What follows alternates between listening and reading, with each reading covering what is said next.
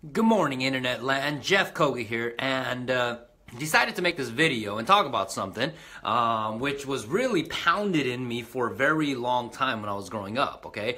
Is you may have heard the term, never put your eggs in one basket. All right.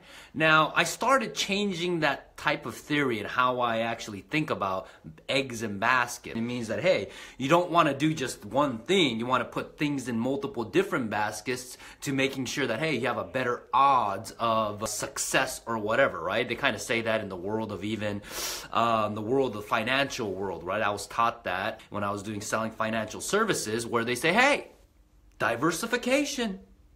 Put your money in multiple baskets so that way you have a much higher propensity for success. And they would say stuff like that, right? And then as I've gotten older, I've kind of gone the completely other way. And it all has to do with this particular gentleman. If you know who he is, super cool. If not, let me kind of tell you a quick story about him.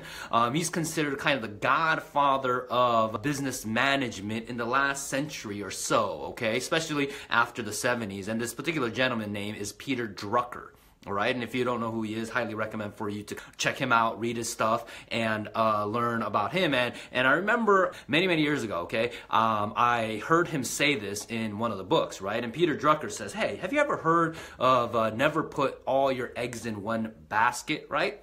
And then I was like, yeah, I've heard that before. And then he went on to explain, he says, you know, I don't live by that. And what he said was he lives more by putting all of your eggs in one basket and then making sure that that is the right basket and you watch that basket carefully. And then as I'm hearing that, I'm just like, that actually seems a lot easier to do than anything else, right? Putting your eggs in one basket and making sure that it is the right basket, right? So as I started following his philosophy, especially in the world of business and marketing, things started to work out a lot more, right? So personal development, right? I just try to put one basket instead of trying to learn multiple stuff. I try to learn one thing at a time and then start building on that. In the world of marketing, I said, hey, you know what? Let me learn this particular thing and I'll learn as deep as I can instead of trying to go wide. And hey, you know what? If this works, this is great, right?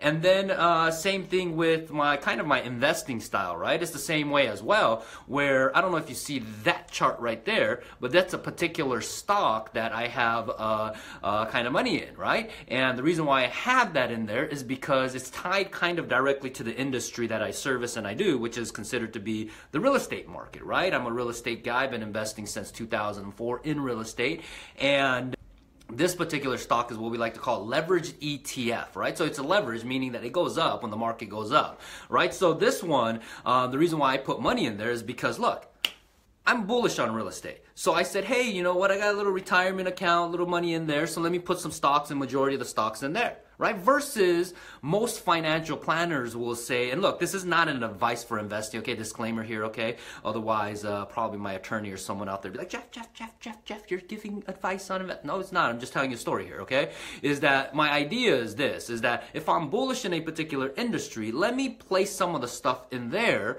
because, look, if the real estate market does go the complete opposite and it does, you know, crash or whatever, then I have other ways to make money in real estate, right? So this particular ETF is called NAIL, and if you look at the chart from like even January 2007, I think it was like 25 bucks or 24 bucks or something like that, and if you wait until like December of 2017, that thing went up to 100 bucks, all right? 100 bucks, literally like what?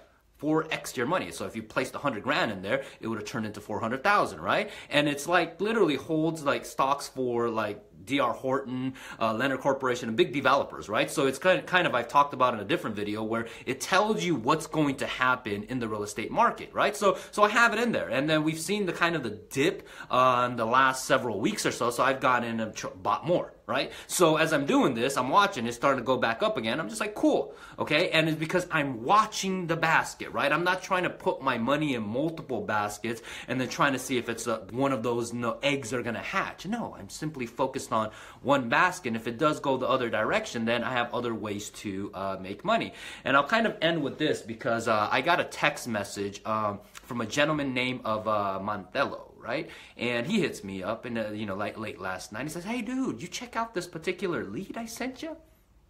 And then I lost my phone when I was out in Houston a couple of months ago to check out what Harvey did and all the hurricanes did and stuff like that, right? So I was out in Houston, I lost my phone out there, so the text for whatever reason didn't transfer over, so I was just like, you know, like, so he sends me this, and this is where put your eggs all in one basket and make sure that's the right basket, right? So he hits me up, and what he does for kind of a living is that he drives around and does like BPOs, right? Like drive-by BPOs, and if you don't know what BPO stands for broker price opinion, and he does drive-bys, meaning like you're driving by the house to see what's the condition of the house, and then like snap, take a picture, right? Is it vacant? Does it look like someone's living there? Find out what the condition, right? So that's what he does. So he does that throughout Southern California.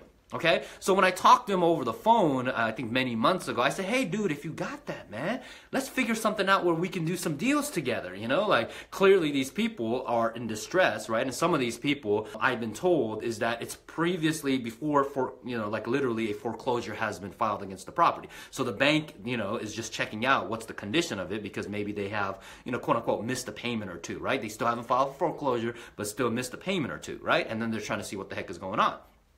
So he's doing this, and I'm just like, hey, let's figure something out. We can put a deal together or something like that. And I think it's literally over a year. And he's probably still doing this because he hit me up late yesterday. Said, take a look at it. This particular one's in a gated community, and I can't get in there, so I don't know what's going on. So he said, you should see, you know. And what's interesting enough is that how many times have we, like, and I do this, I'm not trying to be like saying, oh, I don't make a mistake, you know, is we try to put eggs in way too many baskets versus the basket maybe that we're currently in is the really good basket, and we just don't go all in on it, right? So again, like this particular guy, he's already doing that, and then I don't know what he's doing on and off times, but he literally might be sitting on some stuff, like if he wants to learn the investing game on stuff, literally a tangible asset that he can use to not only help out these banks and lenders that are taking on, possibly may take on property that they have to foreclose on, but also help these homeowners that are in foreclosure or are missing, you know, falling behind on payments, right? And so as you go into the weekend, to the next following day, next following month, right? Start thinking like that. Start thinking about, hey, do you have your eggs in way too many baskets? Cut one of those baskets out and then stick them all in one basket and make sure that it's the right basket. And you might be surprised how quickly that egg turns into a golden chicken, possibly. That's what I got for you. Jeff Coga here. Love y'all. Take care, and bye-bye.